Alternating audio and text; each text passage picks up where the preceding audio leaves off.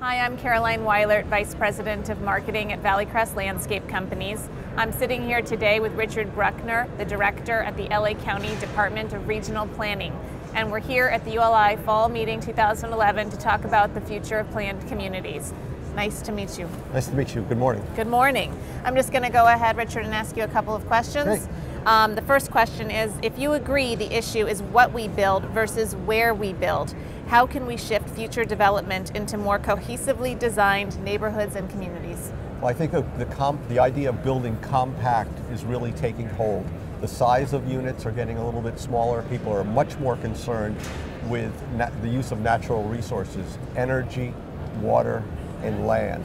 So the market forces are moving in our favor as households get smaller, but also the costs of natural resources will necessarily drive us to more compact communities in the future.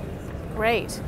And what's the most challenging part of the land development entitlement process, and where can we start to make it better?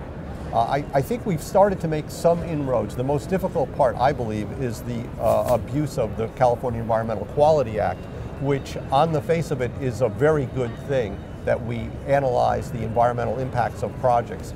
But it's really become a legal instrument, and it's a way for folks to stop projects simply through litigation.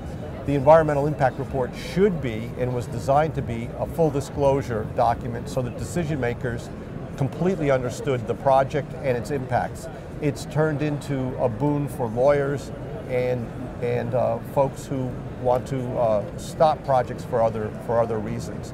So the most recent steps by the California legislature, as proposed by the governor, where litigation is shortcutted a bit, is one step forward.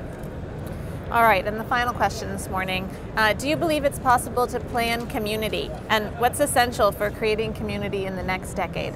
Well, I think the demographic shifts that are happening now and the perspective of both the baby boomer generation as they age and the Generation Y as they become more mobile, quite frankly start families later, will really start to shape communities of the future.